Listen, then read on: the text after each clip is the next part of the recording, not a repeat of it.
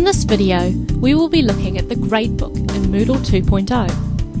As a teacher, you can access the Gradebook for your course by clicking on the Grades link in the Settings block. The Gradebook is now displayed. Notice the drop-down menu at the top.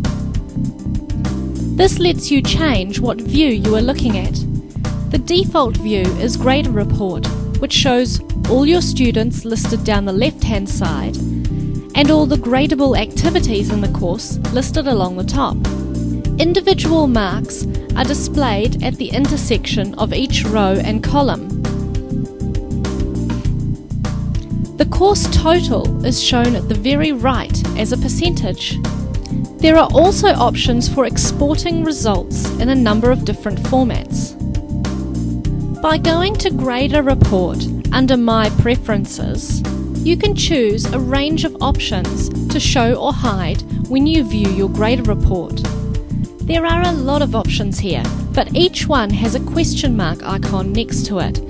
By clicking on that question mark, you get a pop-up box that describes what happens when you enable that particular feature. A useful one may be Show Column Averages, which gives you an average grade across the whole class for each particular activity. Click Save Changes or Cancel.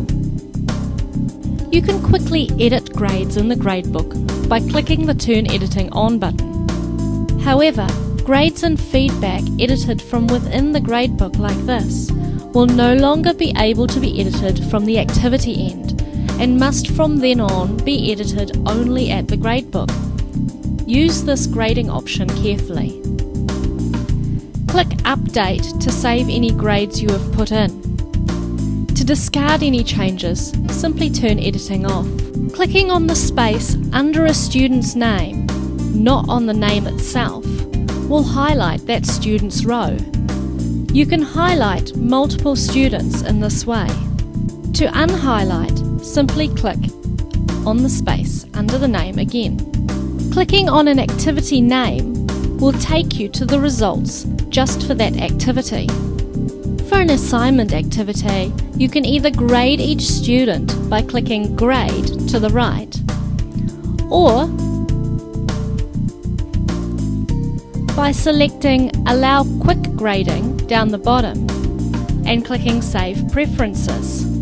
Once you have allowed quick grading, you will see a grade drop-down menu and a comments box for each participant. Fill them out and click Save All My Feedback down the bottom to save it. You can increase the number of students you see on one page so that you can see all your students at once, rather than having them spread across several pages.